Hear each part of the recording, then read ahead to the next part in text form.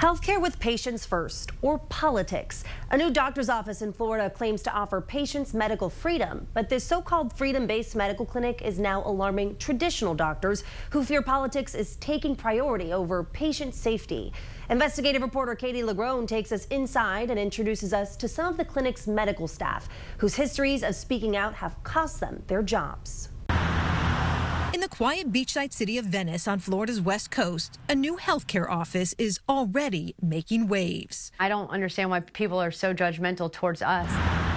Here, medical freedom is not just words on a mobile billboard parked outside. We purposely came in to tell you it was great. It's a guiding principle inside, says co-owner Tanya Perus, who opened the We the People Health and Wellness Center 3 months ago. What does that mean to you guys here? The freedom to make your own healthcare decisions without being pushed or forced to do anything that you don't want to do. Perus, a mom of 2 and former EMT, says she was inspired after what she witnessed during the height of the COVID-19 pandemic. People were not going to see their doctor because they were scared, because they didn't want to get vaccinated and felt pressured to do things that they didn't want to do. Perus, local president of the conservative group Moms for America, is part of a grassroots right-wing movement in Sarasota County fueled by the pandemic. At one point, she helped hundreds of parents get signed waivers exempting their kids from school mask mandates.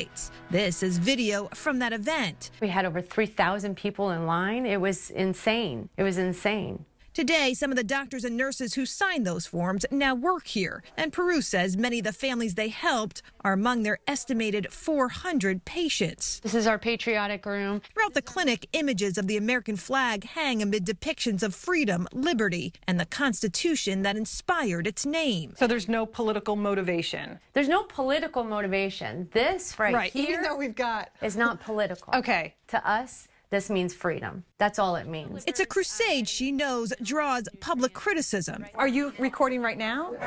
Yeah. Okay, can you stop recording? And she admits distrust in mainstream media. I don't know what's happening here. I don't know why they started recording. During our visit, a photographer suddenly started filming us. I'm sorry, camera's off, but his camera's still on. Even after this doctor asked us all to stop. If he's gonna record, I don't see why.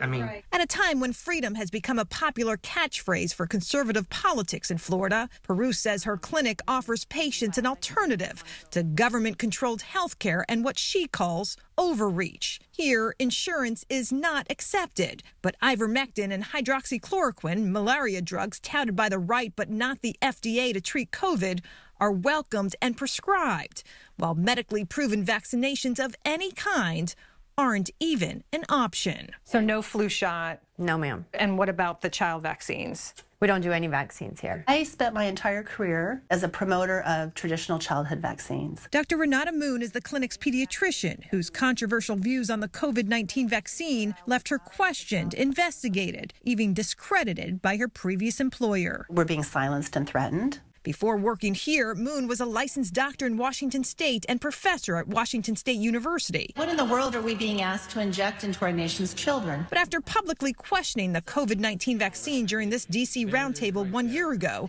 the university didn't renew her contract. In this letter from the college's dean, Moon is called out for contributing to the possible spread of misinformation. Today, she remains under investigation by the Washington Medical Commission. I would say the world changed. I don't think I changed. These drug companies, they don't create cures, they create customers. Dr. Michelle Scott, who treats adults at the clinic, was recruited after getting fired from an urgent care center for refusing to wear a mask during the pandemic. I'd been there 18 months and was ready to leave anyways. Scott is a staunch anti-vaxxer whose personal website is riddled with government criticism and unproven treatments for COVID-19. I don't think I will ever take a vaccine again. Patients we spoke with buy into the clinic's more natural, less government approach. I'm not saying that all the doctors out there are bad, but I think the insurance companies greatly influence what they have to do. Is this clinic doing anything wrong?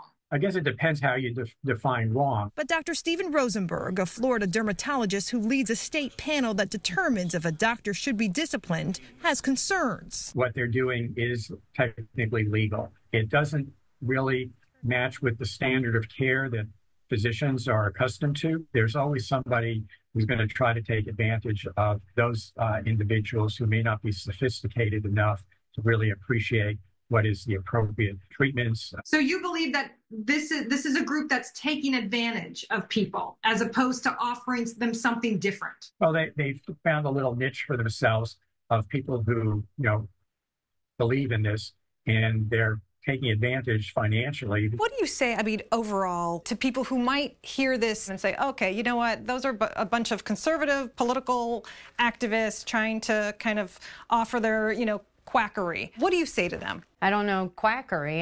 Just because you have a difference of opinion doesn't mean that you're not right in your own way. We have our own thing. Come take a visit, take a tour. In place of insurance, patients are charged a monthly subscription rate ranging from $50 to $160 per month. I'm Kaite LaGrone for the Florida 24 Network.